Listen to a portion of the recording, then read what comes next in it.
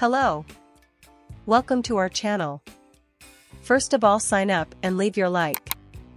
Sergio Rico's accident on May 28 was a matter of concern for Spanish society.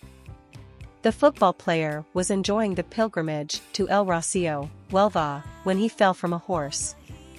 Health authorities acted quickly and decided to transport him by helicopter to the Virgen del Rocío hospital, as his condition was critical.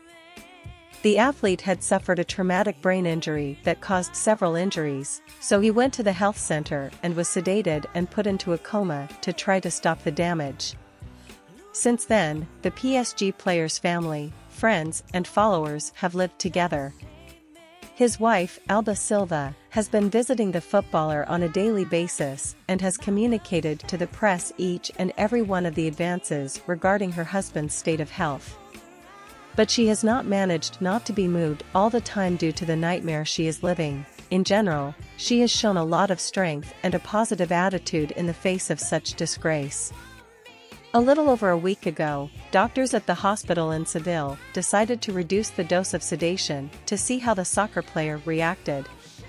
Rico reacted favorably and was attentive, but soon after the situation became complicated again and the doctors decided to put the player back to sleep to better control his health.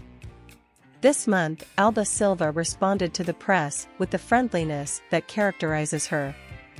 Sergio Rico's wife expressed a little more hope with the footballer's recovery, taking steps forward, and the truth is that we already see a little more light.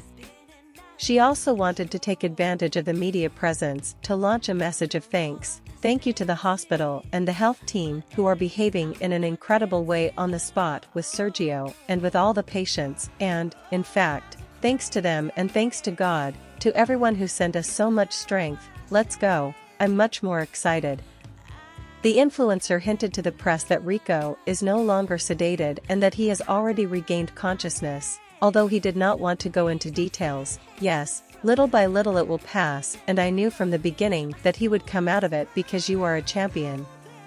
When the Europa press reporter asked if the player already recognizes his family members or if he can express himself, she answered briefly, but sincerely, gradually, you have to be very patient.